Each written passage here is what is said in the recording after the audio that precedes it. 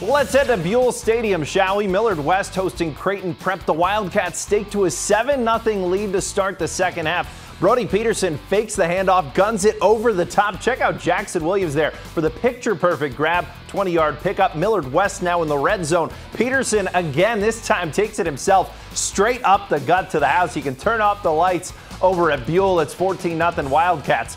But what's this? Ensuing kickoff, Zach McLee, the senior safety for the Junior Jays, at midfield. Not a Millard South defender in sight. Takes it 95 yards back all the way, making things interesting. Just 14-7 now, but Millard West hangs on for the win, 20-7.